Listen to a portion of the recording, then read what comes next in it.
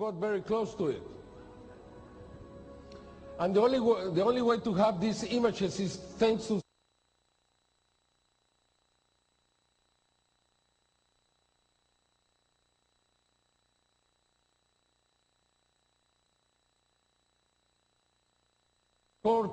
hundreds and hundreds of hours every time, and we can prove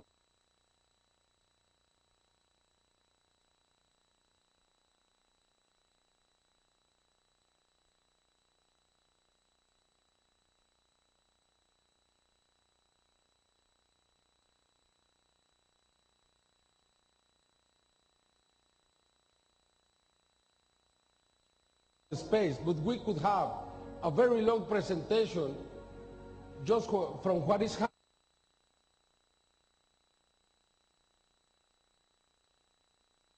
in space. These are just a very few examples to prove what I'm trying to say. Now, Santiago.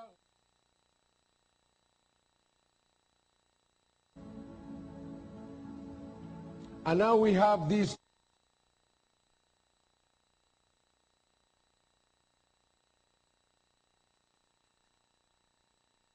on the next mission, STS-116.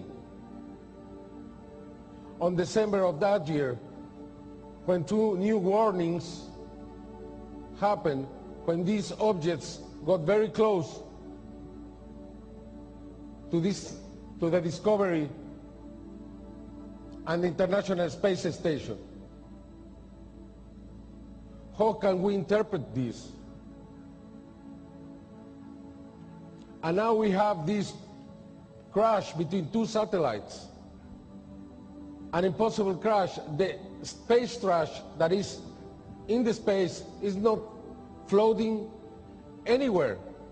It is controlled.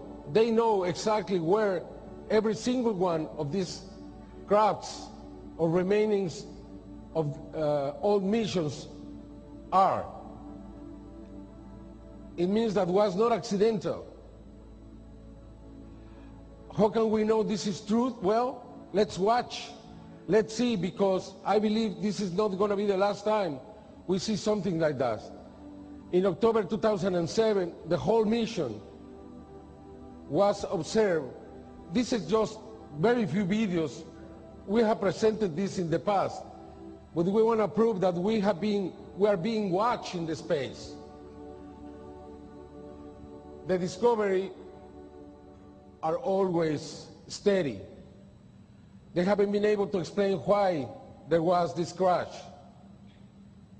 And it's possible a new warning,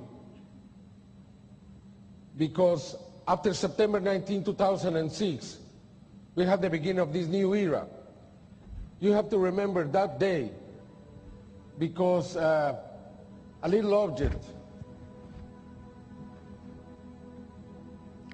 stopped the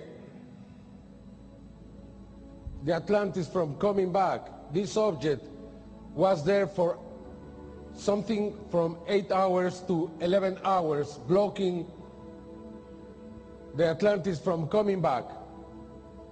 That had to be a warning. That was not accidental. What they want to say is probably that the space, it doesn't belong to human beings, but to every single intelligent creature in the space. The Atlantis was able to record this light that came from very far to very near, stayed there for a few minutes, and then left.